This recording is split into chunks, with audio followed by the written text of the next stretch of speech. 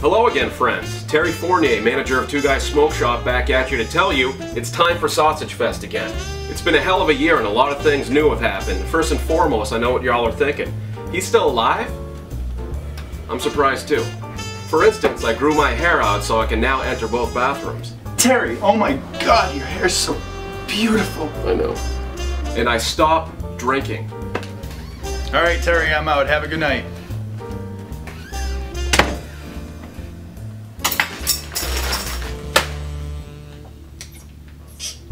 You know who else who stopped drinking and was also born on August 9th? Whitney Houston. Gee, the FDA this year is sure trying to wank us with a whole bunch of unconstitutional, irrational, and draconian regulation, but I'm not blaming anyone in specific. Last year's Sausage Fest, we had camaraderie, we had planes flying laps around the building, we had music, we had a great time, we were singing and dancing. Even my mom came. Attended. My mom attended. Tuesday, August 9th from 6 to 9 p.m. You get as many sausages as you want with all the fixins, birthday cake, soft drinks, and a customized lanyard. So here it is, ladies and gentlemen, Two Guys Smoke Shop's second annual Sausage Fest. In my picture, I look like a cross between a pedophile and a serial killer.